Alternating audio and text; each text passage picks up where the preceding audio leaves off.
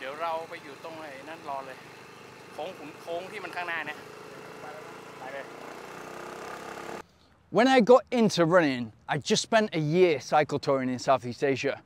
And one of the things that I quickly realized was, this is what I want to do all day long. I want to wake up in the morning and do exactly what I love from morning to night until the sun goes down. And what that led to was my obsession with running and getting better at running. And that was 2010.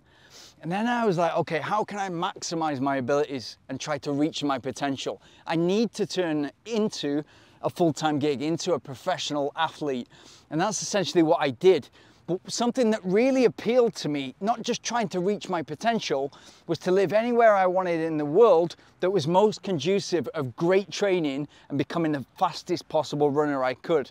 And that led me to finding Granada in the south of Spain and realizing that I couldn't really find a better place than Granada to train at medium and high altitude, to train in the mountains, to train technical, on the roads.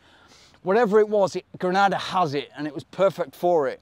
But it meant that I had to go there, find a little apartment, start to be able to find great routes, great off-road trails, and this was before Strava, and before you could kind of find a Strava heat map and just go for it. And then what that led to was, okay, if I can do this, I can find the best trails and find the best routes in Granada, I can do that again in Southeast Asia. And Chiang Mai was somewhere that I'd found whilst I was cycle touring, and I knew that it was perfect for cycling, and I thought it could be great for running as well.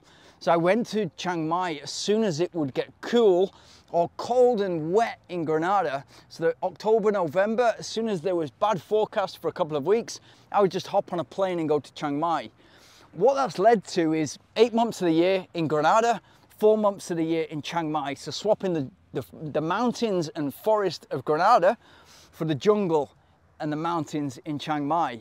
But what it's also done is I'm really good at finding the best possible place to live, whether it's in a city or a small town or a village, in order to run from my door ideally, and cycle from my door as well. So finding the best routes and picking the hotel or the Airbnb or the apartment, the house, based on what do I have access to? Do I have access to a gym, or is there a gym close by?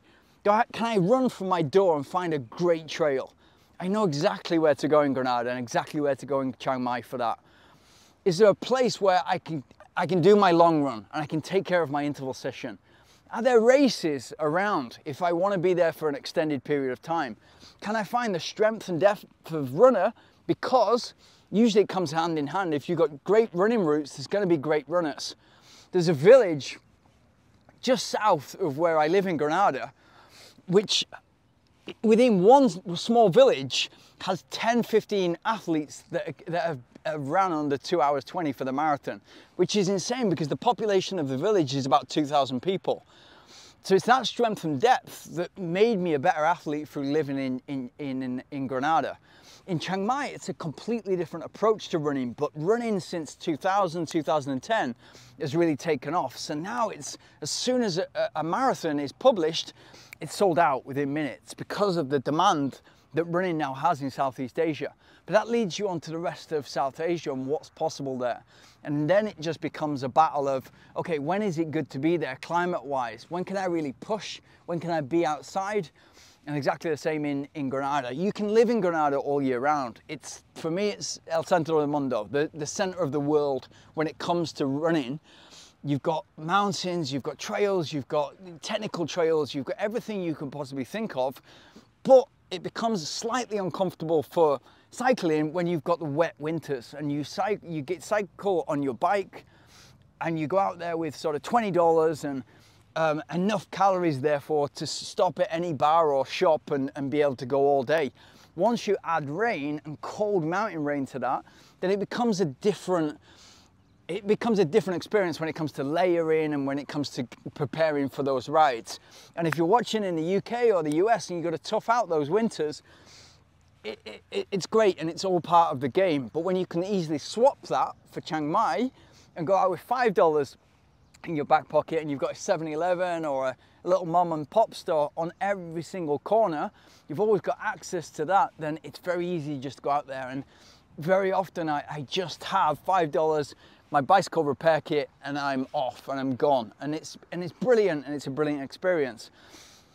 But for me, the travel and the variation in your year and in your training really splits up the year, and really splits then up your cycle, really splits then up your racing and what you can then race. So, you know, when I've got messages, you know, can you come and run in the Maldives?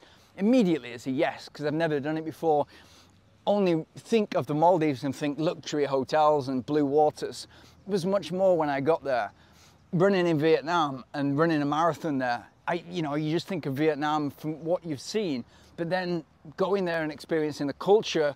And when you're running a marathon or a city race like a, you know, 10K or half marathon, it's the best possible time to visit those cities, because everyone, there's runners from around the world, but all the Vietnamese people were kind of open to conversation with runners. How do you train? What do your long runs look like? Where do you live and where do you come from? And it's much easier to start conversations with people that you would usually not be able to talk to. So I think running and sport and cycling is the perfect way to travel the world. And yeah, you've got to think about safety and where you are, and that might be very, very different to where you're from, and you know in the routes, and maybe you're going to a place that you can go on the wrong path and you can be caught in the wrong situation. But that's kind of all part of running and finding the right paths and knowing what you're going into before you get there. And it just takes a little bit of extra planning and careful preparation, and you're able to do that safely. But most of all, you're able to do it in a fun way. So this is Chiang Mai, and just to zoom out, this is where it lies in the middle, or kind of, yeah, the middle of Southeast Asia. And so when you go into it, you know, the places you will have heard of are Phuket, Krabi, Pattaya maybe, Bangkok. Chiang Mai is gold. You're in the mountains here, all the way around you is mountains. But this is the perfect example, because you could pick the right city here, but then choose an apartment or a house in the wrong side of the city, and it can be a bit of a nightmare getting over to where you want to be running or where you want to be cycling. So let's just have a look at satellite, and this is what I'm looking for. So forget all the blue spots, they're just places that I've been. So this is the city, and it's, you know, 4 walls, 2 kilometer, 2 kilometer. It's a beautiful, like, historical city. But as you can see, all the green is to the west of the city. And so if you're over here, it's fine. You can find some places to train. There'll be tracks, etc. Schools have tracks. You're in the mountains here. And so my house, or little studio apartment, I'm talking like tiny little apartment, was somewhere around here, and meant that 2 kilometers to the start of the mountain, which is, I'll come to in a second, is 10, 12, 14, 16, 18 kilometers uphill. And then also this area is all a university, so including the track here. So you've got access to 5 tracks in Chiang Mai. From here, I could do an easy run, start super easy, warm up, and get straight into the university and do all my running. Easy runs, recovery runs, etc. And then when I'm doing a specific session, you can go north and go towards this. There's another track here. And then you've got another track here, and stadium, another track, and that's the sports complex. If you look on Strava, it's pretty obvious. You know, all the stuff is on the west, and this is because so that's where all the trails are.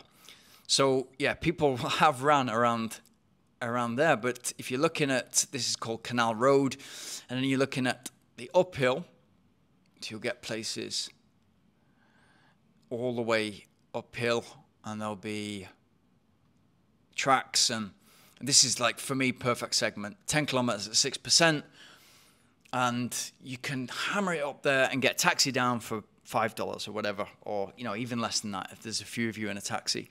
So for me, it's perfect. To give you a stark contrast of a beautiful place you can go, but it's a nightmare for running and cycling. When I lived in Barcelona, this is zooming out on Barcelona. So you've got the natural park here. So you're thinking, oh, brilliant, you know, all I need to do is in the city, and then I'll get metro out, and it's simple. Not easy at all.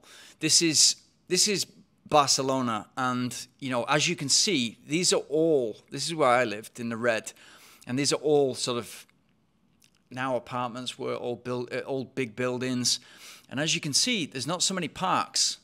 There's a park here near the beach, and then you've got Park Güell, and then you've got up into Tibidabo or Montjuic on this side.